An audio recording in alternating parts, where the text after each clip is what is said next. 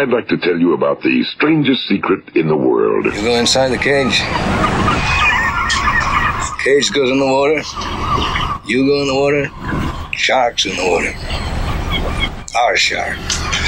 Farewell and adieu to you fair Spanish ladies. Farewell and adieu, you ladies of Spain.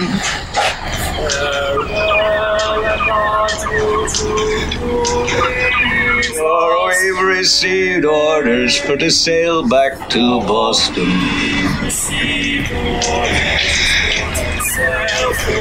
So never more shall we see you again. Shortly to see you again. We'll rise and we'll roar like true British sailors. You're listening to A Mind Revolution, leading you out of the rabbit hole, one grain of truth at a time. Across the salt sea, till we strike soundings in the channel of old England from Australia. Hey there, everybody. It is PTPOP with all four lobes of my brain securely bound behind my back. And welcome back to PTPOP, A Mind Revolution, where I attempt to lead you out of the rabbit hole, one grain of truth at a time. And thank you for downloading me. I hope I don't give you indigestion. If anything, this channel was meant to get you all to learn how to think. I'm assuming, of course, that some of you do not know how to think on your own. That's no slight against you. It's a slight against our society. They've trained us to not know how to think. They want us dependent upon them. So we'll turn to them and go, well, what should I do here? How should I think here? What should I think here? But for me, today is Tuesday, July 27th, and in here in Ohio, it is approximately 5:37 p.m. That's Eastern Standard Time. And today's program and today's show is called How to Be Happy. Before I proceed with tonight's topic of how to be happy or how to make your life happier, I wanted to talk about the film I just released. It's called The Artist, a documentary. This is a documentary I wrote and directed. I edited it. I wrote all the music for it. And this is a film that talks about the struggles of fine artists that work around the country and the world. And I wanted to make this film because I'm an artist. And I've worked in the arts in some way, shape, or form since I was 18, and I'm now 55. So I've been involved in the arts as a painter, a writer, as a photographer, as a musician, a songwriter, and a variety of things. And it's very, very interesting to watch society and how they downplay the role of the artist in our society.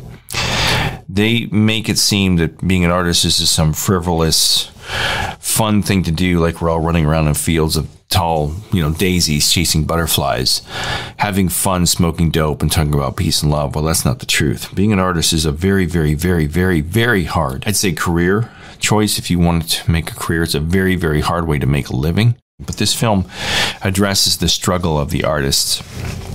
And then the movie is called The Artist, a documentary. It's now for sale and for rent on my website, theartistadocumentary.com, www.theartistadocumentary.com, or it's on Vimeo. And I'll place links for both in the description of this podcast. But let me play you a little promotional video I created for this. So this is the audio to a trailer I created for the documentary. And the documentary is called The Artist, a Documentary. This is a promotional trailer that I edited and directed. And the music was written and composed by a wonderful musician named Norman Ali out of Florida. And it's just a 1-minute trailer. I wanted to play the audio for it for you guys here so you can hear what the film is about. And I'll put a link to it here in the description of this podcast.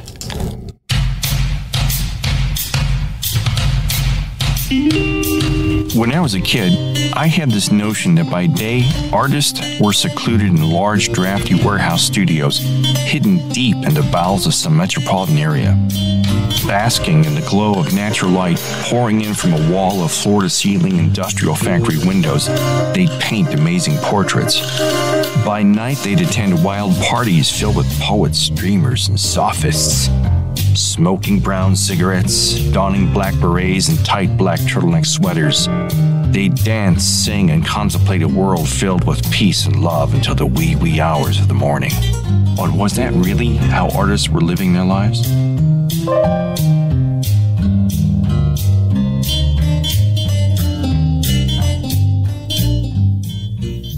So there you have. That is a little promotional trailer I created for my film, The Artist, a documentary. Please check it out. It's a I'm really proud of this film. It's a great production. I think it's the greatest thing I've ever created as an artist. And it'll give you a really good idea how hard it is to become an artist and how hard it is to make a living. But it's never too late to become an artist. It's never too late to if you've always dreamed of becoming an artist, but you've always put it off because you were afraid what your family would think, or dad wants you to get, quote, a real job, unquote. It's never too late to tell dad to shut the hell up and go become an artist. So that being said, check it out, The Artist, a documentary.com, www.theartistadocumentary.com. And I was thinking about this one day as I had reached an agreement with my wife that we would no longer watch the news. And I haven't published an episode in a while, but several months ago, both my wife and I, well, not both my wife and I, that's redundant. My wife and I agreed to stop watching the local and the national news. Years ago, like 4, 5, 6 years ago, whenever Trump started his campaign, President Trump started his campaign to become president, I completely stopped watching national news. So I stopped watching Fox, CNN, ABC, CBS, all those people. And within this last 4 months, my wife and I have stopped watching the local news. And I had noticed an increase in my well-being. My personal well-being had improved dramatically when I stopped watching the national news. And my well-being has since improved because we stopped watching local news. And a lot of my in-laws and people said, "Why'd you stop watching the news? Why do you find out what's going on in the world?" And I said, "I don't know. I don't care."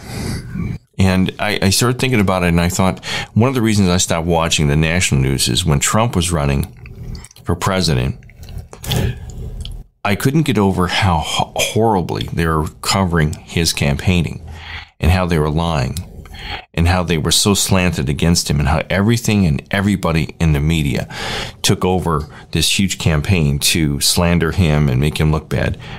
Whether what they said or not is true, I'm not here to debate that. I'm not fond of President Trump. I'm glad I don't have to hear his voice all the time on the radio now. But aside from that, I'm talking about how everybody was out to get him. And when I say the media, I'm talking about news media, magazines, newspapers, the talk show hosts, the comedians, like all the late night talk show hosts. I stopped watching all them when Trump was campaigning. I stopped watching him when he was president because everybody's monologue, whether it was Fallon or if it was the goofy guy with the red hair or any of them, or the fat British guy, that's all they talked about was President Trump, President Trump, President Trump, President Trump. And I couldn't watch it anymore. It was all obvious that there's a corporation, there's a factor, there's somebody behind the scenes that controls everything that we see and hear. And they control the narrative. So I stopped watching all of it. Because when I watched the talk show hosts, when I watched the late night shows with Jimmy Fallon and all those guys, I would get so angry because I knew it was a lie. I knew they were just making stuff up to try to get him out of the political realm. And they were manipulating all of you and those of you who listen to me from this country. And it would just infuriate me. I'd sit there, my blood pressure would just like shoot through the roof. Until one day I said, you know what, this is ridiculous. I can't watch this anymore. I cannot watch this anymore. So I stopped watching late night television. I stopped watching all the news, the national news media, CNN, Fox, all those people. I even stopped listening to local talk radio. And there was a reason for that as well, because here in Cleveland, there was a local talk show host that you've all heard of, at least here in this. Well, I'm sure he's internationally known name, but in the United States, Geraldo Rivera is a very big name. And Geraldo has a show here in Cleveland it's either from 8 to 9 in the morning. I think it's from 9 to 10 in the morning. And at 10, it used to be Rush Limbaugh took over until he passed away. And I don't know who's on there now because I don't listen anymore. But Geraldo would get on, and he was allegedly friends with Trump. And that's how he started his show a couple of years ago here in Cleveland, because Geraldo Rivera and his wife moved to Cleveland. They moved to a suburb of Cleveland called Shaker Heights, where at one time, a long time ago, it was predominantly white Jewish community with lots of money. Lots of money, old money, lived in the area at one time. And dogs did too. My dogs are barking now in my illustrious studio here in Ohio. But he lives there now with his wife.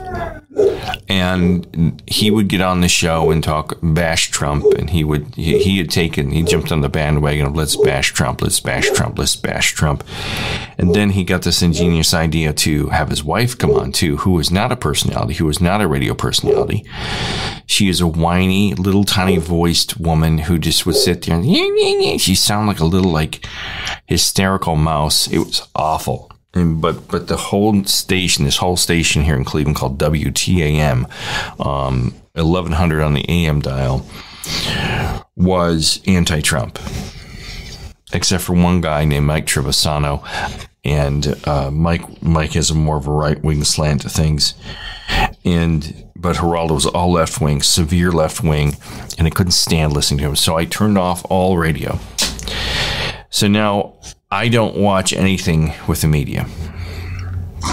I don't even watch the weather. I can look out the window and see the weather. And I've never been one that's been affected by the weather. I've never been somebody that went, "Oh, it's raining outside. We can't have the cookout now." Well, sure we can. We just put the grill in the garage, open the door up, and cook the hamburgers inside, and we'll all eat inside. While everybody else is running for their cars and stuff like that. So I've never been one affected by the weather. But I wanted to talk about how this affected me, because I believe I can lead you to more happiness by convincing you to turn off your TVs. At the very least, stop watching the news. Because the news is designed to make you angry. The news is designed to put you and I at odds with each other. The news is designed to sell advertising, which is where they make their billions of dollars, advertising sales. And if they can shock you into watching, the higher their viewership, the better their advertising dollars, and the more money they make. Because they have advertising salesmen that work for CNN and Fox and ABC and CBS that canvass potential clients that will advertise in their shows. And the more popular the show, the more expensive it is to advertise in the show, and the more money the show makes, the more money the network makes.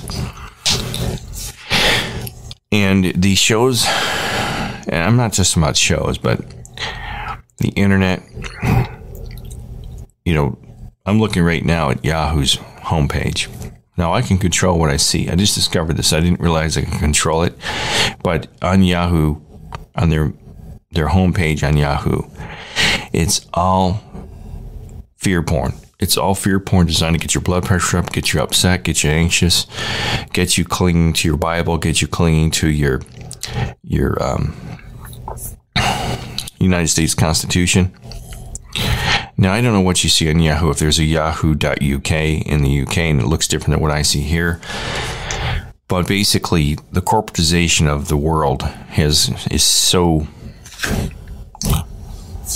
what's the word? It's saturated the world to such a degree that we all probably see the same things now. And they've got the same fear.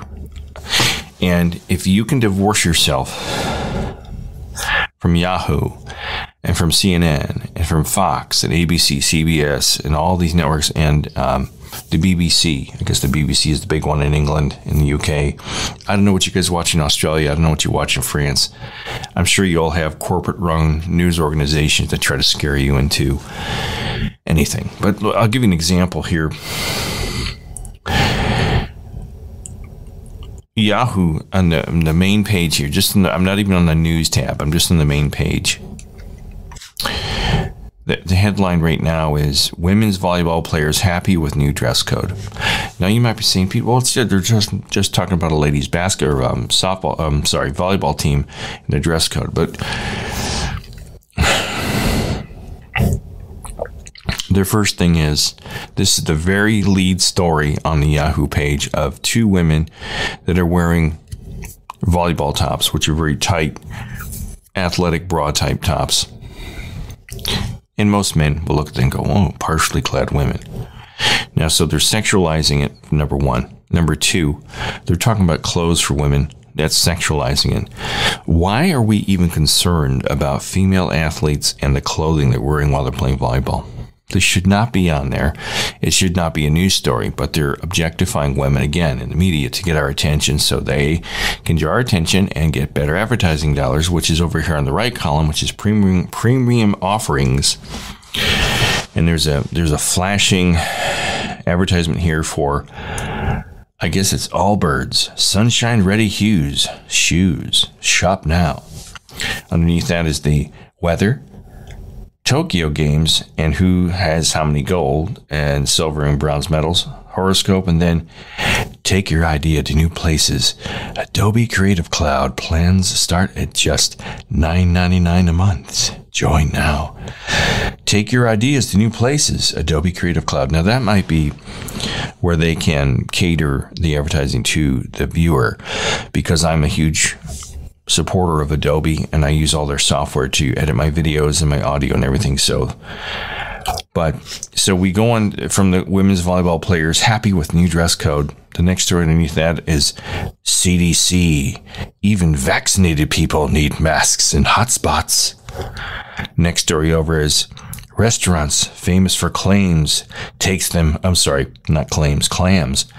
Restaurant famous for clams takes them off menu.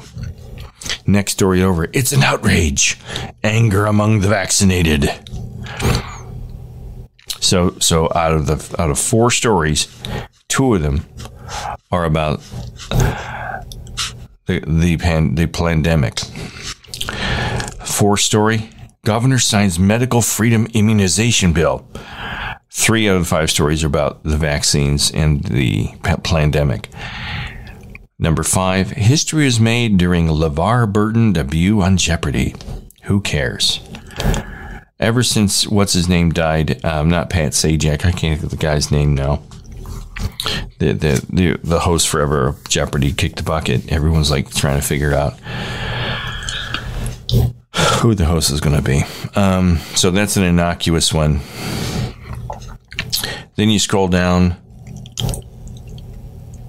and then there's $11 a month, gets seniors under 75 of age, $100,000 life insurance. They're talking about death there. That gets your blood pressure up, just thinking about your mortality. Mortality, not immortality. Women exposes boyfriend's alleged cheating after noticing suspicious details in his photo. You're dealing with betrayal. So we're talking about pandemics and disease. We're talking about death, life insurance. We're talking about betrayal. 3 people, next story down, U.S., Miami Herald. 3 people shot a kitten, then swept it into a Broward street to be run over, cops say. A Hollywood man shot an 8-month-old kitten with a rifle. Then another man used a broom to sweep the barely mobile kitty into the street, apparently in hopes it would be run over. I mean, guess I'm not going to go through all these. But this is crazy. I mean, this is complete and utter fear porn to play with your emotions, to get you to click, to get you to dive in. It's like looking into a digital swimming pool and the devil's at the bottom of the pool going, "Come on in, jump in. Just jump on in. Well, he talks like George Bush, the devil. George W. Bush. George W. Not prudent at this juncture. They want you to jump in. They want you to click. So you get hypnotized and you get angry and they can control you. I mean, every single story on here is about something upsetting. McDonald's, this is from Lifestyle, in the know. McDonald's customer sparks massive debate with TikTok that claims you can't get free refills on fries. No way. Family of botched robbery victim says she won't make it. Decides to donate her organs. I mean, this is all designed to make you unhappy, uncomfortable, miserable, scared. So you're clinging to the government. You're clinging to the corporations for guidance. What should we do? How should we feel? What should we think? I claim, as for my own personal experience, if you stop looking at this stuff, if you turn off your TV, you stop watching Fox and CNN and Yahoo and all these things, you'll start to find yourself feeling better. You'll feel yourself less paranoid. You'll feel yourself being less agitated, less upset, less concerned with the world. Because believe it or not, most of these things we're talking about, all these things you're talking about, there's absolutely nothing any of us can do about any of it. I have no control what the women's volleyball team in the Olympics wears. I don't have any control what they do with the vaccines. I have no control over how much seniors get charged for life insurance. I have no control over, nor do I need to know that some man shot a helpless kitten and pushed him in the street with a broom. It doesn't do anything for our lives. Now let's go over to Fox here. Now Fox, you put in Fox.com and it automatically defaults to the news station. Like if I try to assume, let me get rid of the news /news, Fox.com. No, that's my fault. I went to news. If you go to Fox.com, it goes to Lego Masters. It goes to their home, which is a conglomeration of news and TV shows. But if you go over the news headlines, it has a glitzy promotion here for a show called The Five, which looks like 5 painted up morons to probably talk about things you should be afraid of. Special report upcoming. Special report. Fox News Prime Time. They don't really have any stories here on their main page, but it's the way it's presented is very eye-catching, mesmerizing. Lots of blues. Now, the color blue is used in psychology and is used psychologically with people to make you feel that it's a prestigious organization, that it's calm. The color blue can bring you down. It can make you feel sad, but the color blue also indicates a feeling of prestige, stability. So they want you to think they're prestigious and stable, but it's very calming. They want you to be calm.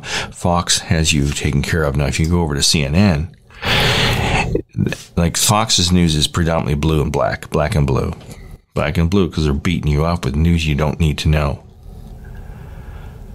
Back on Fox, you scroll down, and they don't really have much on here that's very inflammatory. But if you go to CNN, it's white and black with some red. Their logo is very tiny. On Fox, top of the page, it's very obvious this is Fox. The Five.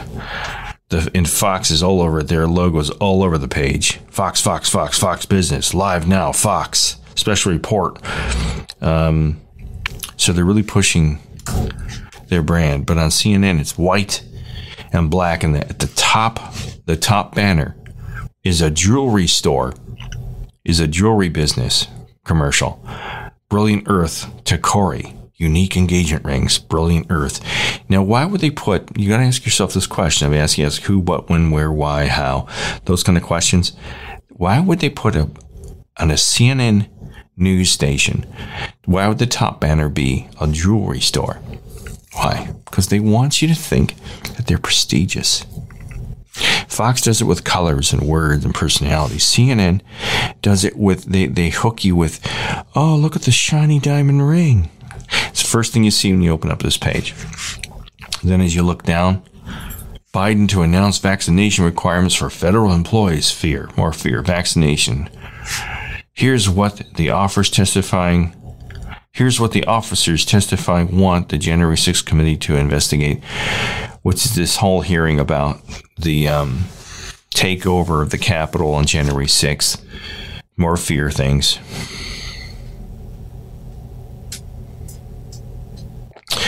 Another story here about the gymnast, the American gymnast Biles. She says, we're people at the end of the day, as mental health moves to the top of the Olympics agenda.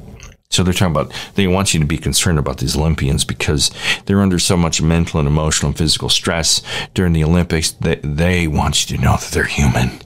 And they have times when they break down and they cry. I personally do not care one iota about any of these Olympians or American basketball players or football players or baseball players or any of them. I don't care if they're, doing water jousting or whatever people do in the Olympics. I used to be an athlete, and athletes are the biggest horses' asses you'll ever meet. The biggest self-centered, most narcissistic group of people you'll ever want to run into. They think about one thing, themselves and sports. Two things, themselves and sports. So I don't care if Biles is about to have a mental breakdown because she didn't win the gold in this year's Olympics, or she fell on the beam and broke her leg or something. I really don't care. Next story down to adventures. Adventurers plan to walk on water to New York in a floating bubble. Ends in a Florida beach. More tragedy. Ends in a beach. Didn't make it.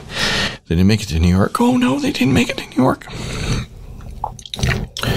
The pandemic and the economy. Oh, more fear. Delta variant travel restrictions. Tourists wonder where they can go and whether they should. This is more fear. And this whole page, as you go down, it's just more and more fear. And DeBaby defends homophobic comments amid backlash. Higher prices could be here to stay, and if the Fed doesn't act soon, oh no, panic. Oh, panic. We got to do something. We got to contact the Fed to tell them to do something. Do something. Our prices are going to continue to rise. Inflation. Oh, inflation. It's all about inflation. It's about pandemics. It's about the athletes falling apart. And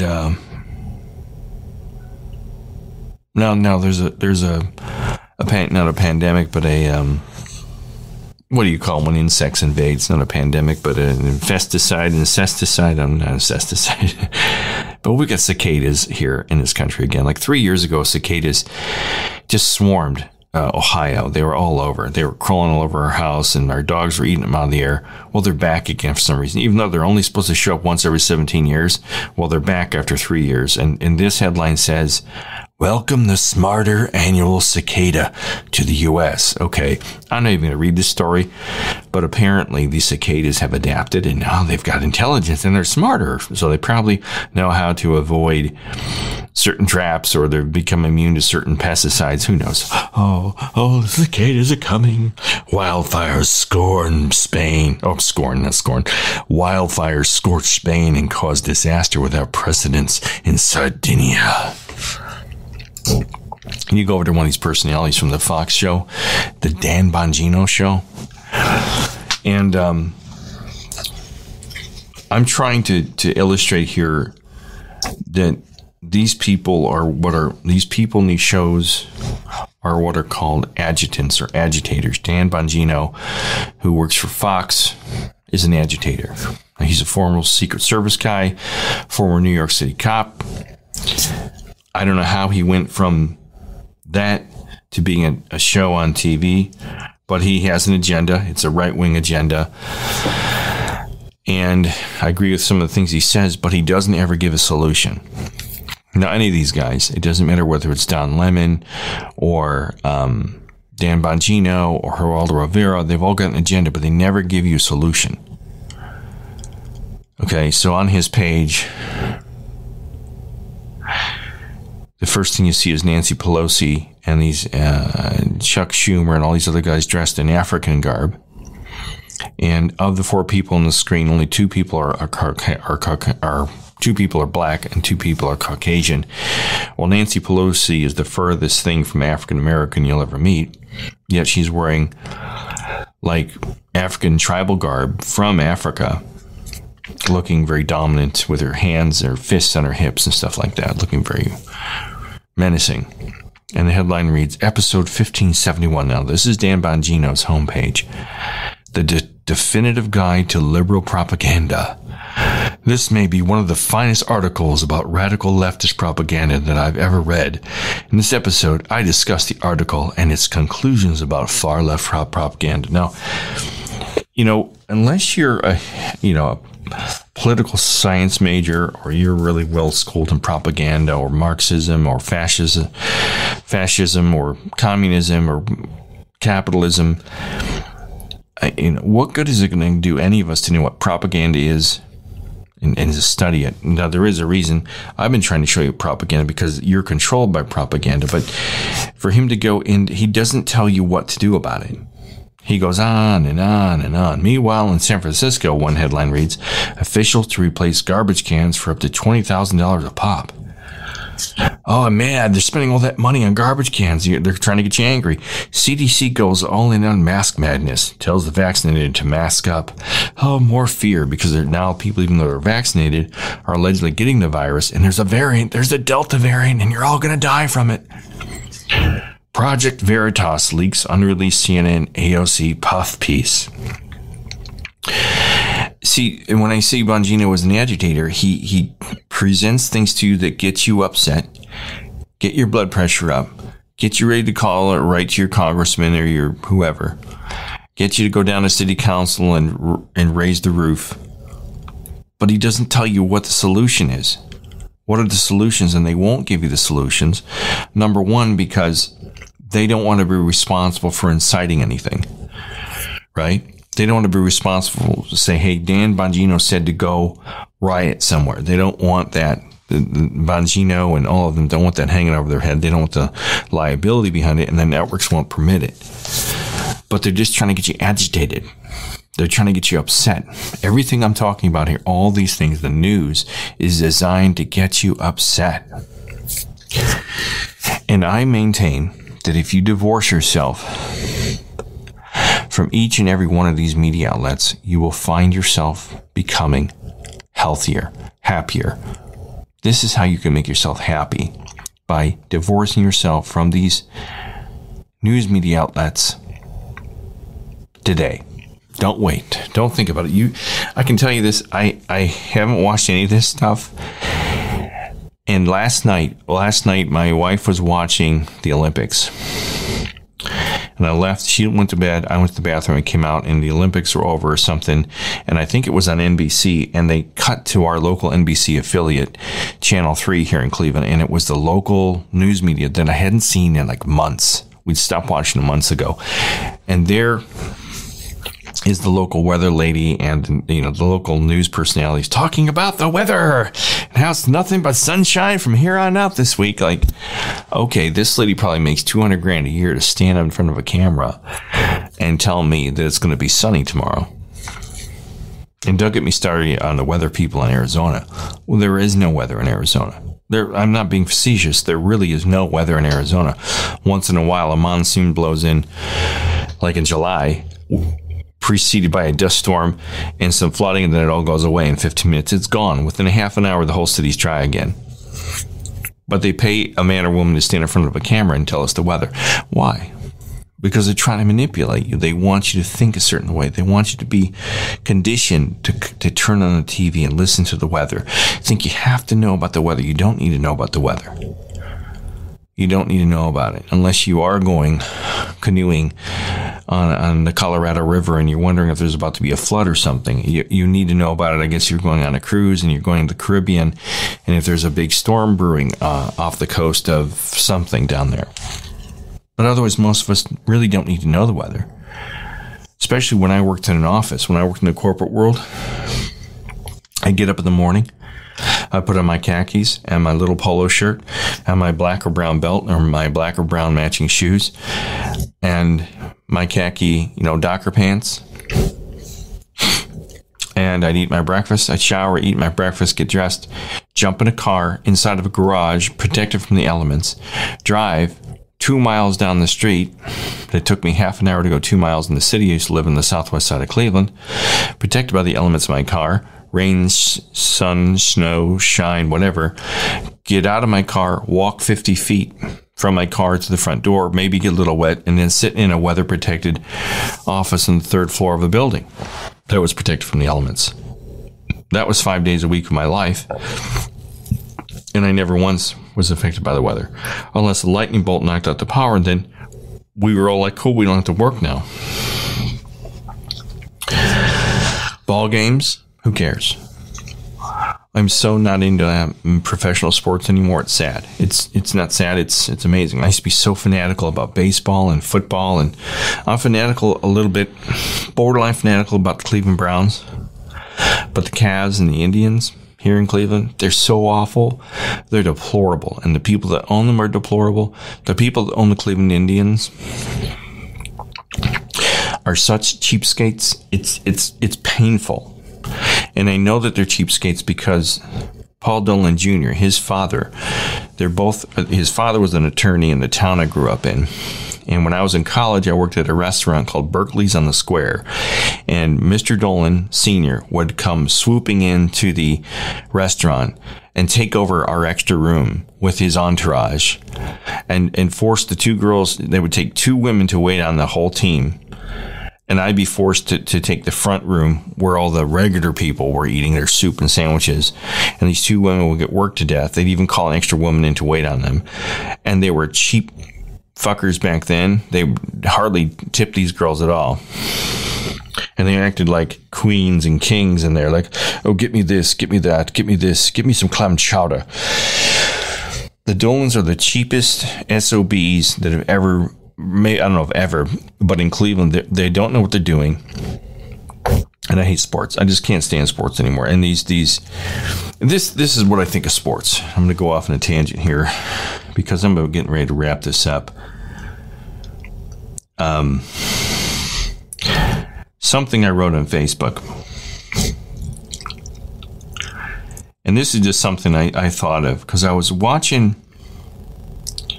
some video of Scherzer, Matt Scherzer. I think he's a pitcher. He's a pitcher in the Major League Baseball. I was watching some film of him on YouTube. Scherzer.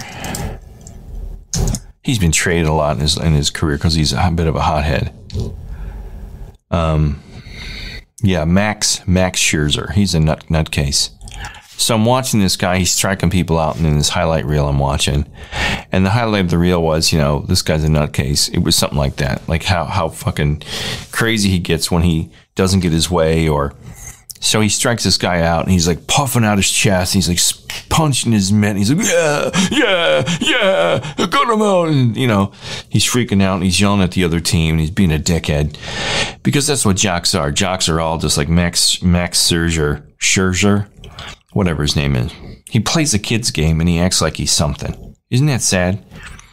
These predominantly men, they play these games, football, baseball, basketball, water polo, whatever it is, like they're something, like that really means something in the world. There's billions of people in the world, homeless, sick, starving, dying, being raped, tortured in prisons. And Max Scherzer thinks he's something special because he can throw a fastball 100 miles an hour and strike out some dude. But on Facebook, I said, isn't it odd to watch predominantly men puff out their chests and celebrate with pride and machismo when they overthrow a country, beat an opponent in some senseless sport, or when they purchase a new muscle car? Many of these same men have no empathy, compassion, passion, or understanding of the poor, disadvantaged, or the oppressed. We often place these men on pedestals praising their conquests. And then I ask, what would the world be like if we hailed those who brought true peace among people without war, instead of propping up stooges who insist that bombs and bloodshed were the only way to accomplish anything? Society always wonders why we are at war. We ask, why is there poverty? Why are there starving people? Yet at the same time praising and worshiping the very people that brought them to their knees. The madness will continue only until everyone realizes the madness of our times, and when we decide to put it all to an end peacefully. And I mean that. Men have run the world, all the history books. There's been a few female rulers. Some of them weren't exactly mentally stable. But predominantly men, they get off on war. They get off on bloodshed. Men are sadistic fucks. Men get off on shooting kittens and pushing them in the streets. You don't hear stories like of women doing that. I'm not saying that women don't do stuff like that. But it's predominantly men that have these weird psychoses and these weird issues where they like to torture, torment, bomb, shoot, break up, explode, tear apart, dominate, conquer. And it's the most bizarre thing that our society holds these people up in such high esteem. When in fact they're the cause for millions, hundreds of millions of people to die since like 1911. Like 1 to 200 million people have died in all the wars combined. Worldwide, in all nations, hundreds of millions of people have died at the hands of men who have decided for political reasons to take this piece of land or to take this house or to shoot this person or to do this or do that. All because they want power. It's all about power. I don't, and then we hold them up. We hold them up. We put them on pedestals going, oh, great God, thank you for taking over Germany. Thank you for invading Belgium. Oh, great God, thank you for saving the Germans and the British. And thank you for conquering the Japanese. Oh, great Swami, thank you. It's crap. We still sit back and we let these men do it again and again and again and again, over and over and over. And we ask why we're not happy. Why aren't we happy? Daddy, why aren't I happy? Well, let me beat it into your head there, buddy. Get my belt. I'll show you. See, men all think you got to take the belt to somebody. What if we all just started to be kind to each other? I think the greatest saying of the 20th century was Rodney King. He said, man, why can't we all just get along, man? I mean, it's that simple. Is it really worth getting that upset about because somebody cut in front of you in traffic? I used to be like that in Phoenix. I was a raving lunatic in traffic. Complete raving lunatic.